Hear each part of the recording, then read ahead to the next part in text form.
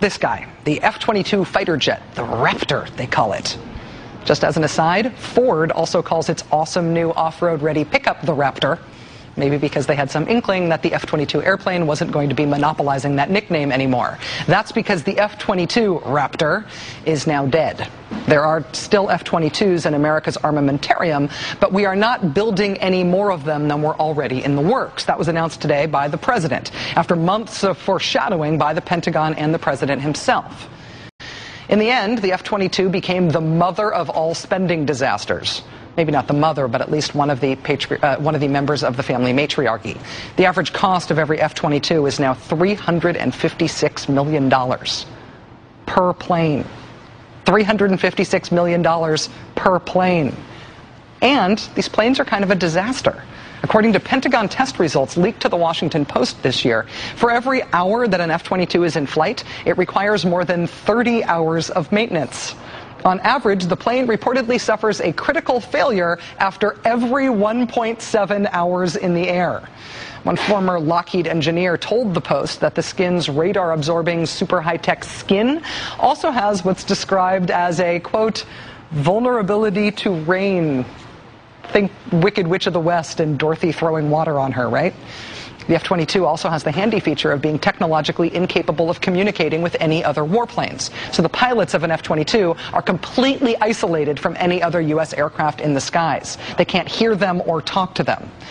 One consequence of the political trick of building parts for this thing in more than 40 states is that there are also huge quality control issues that become evident when you try to piece all those parts built all around the country together into one plane. Pierre Sprey, a weapons designer and longtime critic of the F-22, told MSNBC today that even now in 2009, parts that don't work are being retooled and refit individually by hand on the final assembly line as F-22s are being built. How efficient. No F-22 has ever flown a mission in Iraq or in Afghanistan. Its armor is so light it can't withstand even small arms fire, so it can't fly anywhere where it has to fly low. And did I mention they cost $356 million each? To kill the zombie F-22. And today, it finally died. And America's longtime textbook case study of stupid stuff on which we spend billions, even though we know it's stupid, has a surprise ending.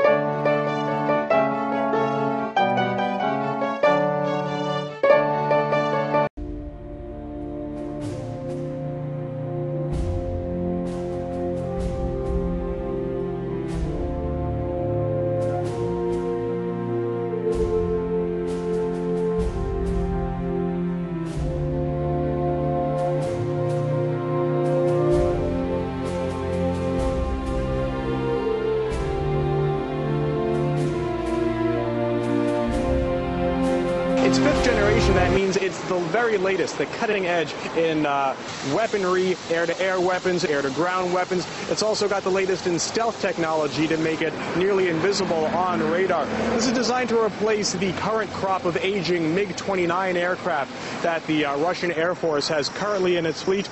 And the latest prototype here is expected to be available for national militaries to buy it during the 2015-2017 year. This has a future in store so far, at least, with the Russian and Indian Air Forces. The program cost between $8 billion and $10 billion to research and develop and then actually create these aircraft. They cost about $100 million each. The Russian Air Force is on track to buy between 150 and 200 of them, and the Indian Air Force is on track to purchase about 200 of them for their air forces.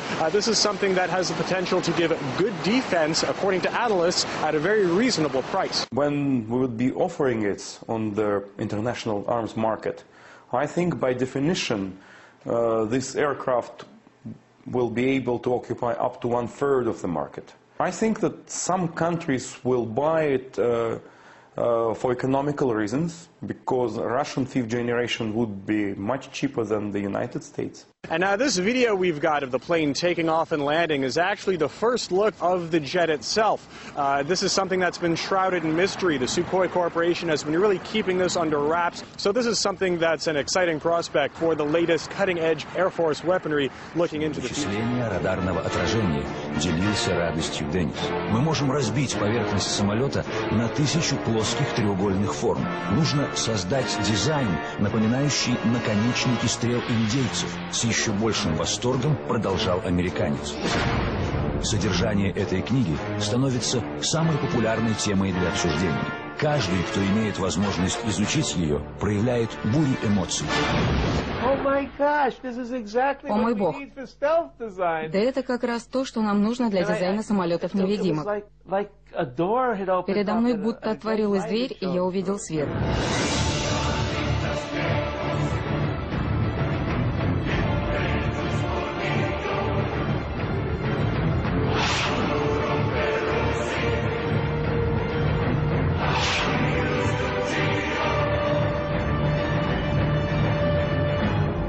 Теперь, используя полученные математические расчеты, можно было приступать к проектированию самолета-невидимки.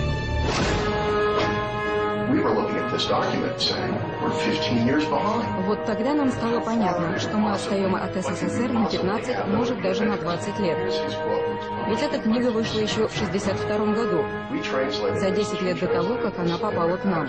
Ведь я служил в разведке, и я постоянно задавался вопросом, на каком этапе в этот момент были русские.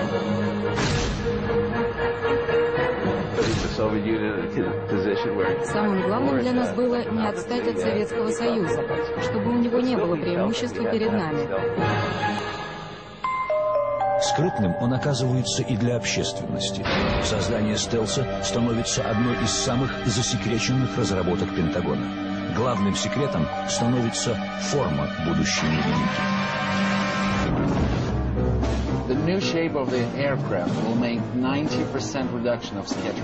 Формы, реализованные в архитектуре самолета, обеспечат до 90% снижения эффективной площади рассеивания. Происходит это за счет отражения поверхностями планера радиолокационных лучей вверх и вниз. Для этого большинство поверхностей наклонено под углом более 30 градусов от вертикали. В итоге эффективная площадь рассеивания этого самолета будет снижена в десятки раз. Наконец-то, спустя годы неудач и разочарований, таким образом, в декабре 1978 года под личным контролем президента США запускается полномасштабная программа производства самолетов-невидимок.